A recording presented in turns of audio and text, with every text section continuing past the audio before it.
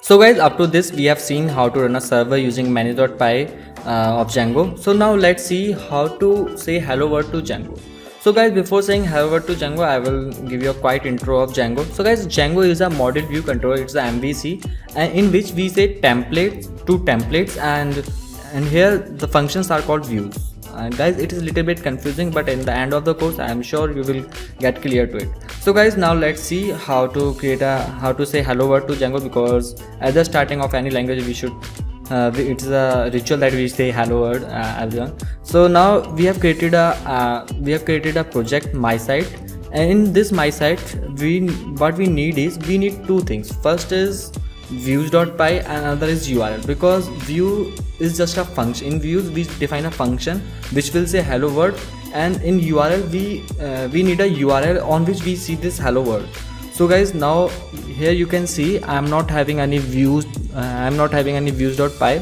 so first we have to create it. So for creating it, I am opening my terminal in this location. Here I will type touch and then views views.py. Guys, it's case sensitive, so please type in small. So guys, after creating view.py using touch command, what you have to do is you have to open it with guided or any favorite text editor. So that here you have to type from Django Django.http, it's http, and then import http response http, and guys, be sure about camel casing.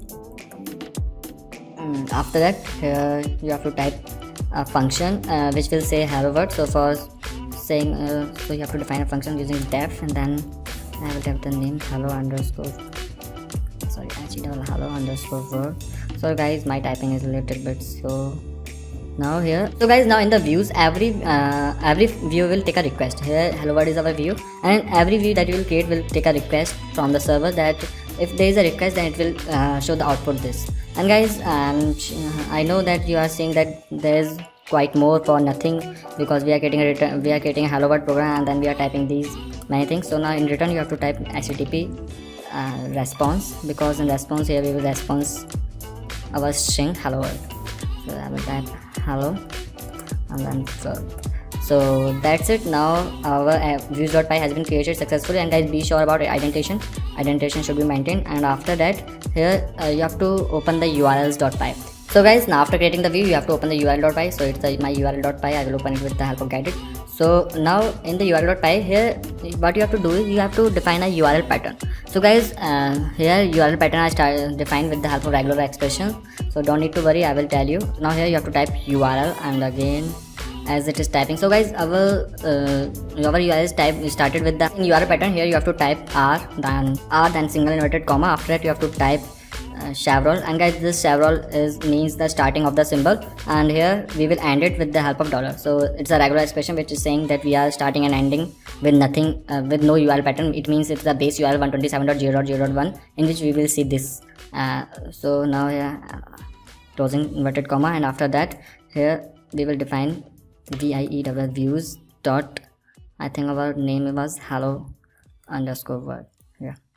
So guys, this is the name of the view that we are importing, and after that, guys, as it is a tuple, so here we need to place comma every time, so that other URLs can be added. And guys, here we are doing a mistake that we are not importing views.py. So for importing it, we will type from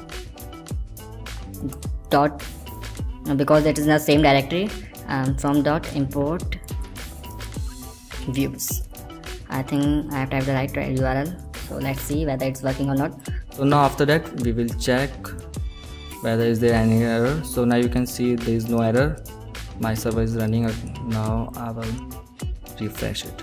So guys, now as I refresh it, now we will get a hello world in this. So guys, I know it is quite difficult. You are getting some difficulty in understanding, but because we are doing a lot of things for nothing. But don't worry, in the last of the course, because you will use this response and request and every time, and I think you will be in the habit of using them. So that's it for this. In next tutorial we will see how to start an app, because it's our project. In my side we will start an app of suppose some course.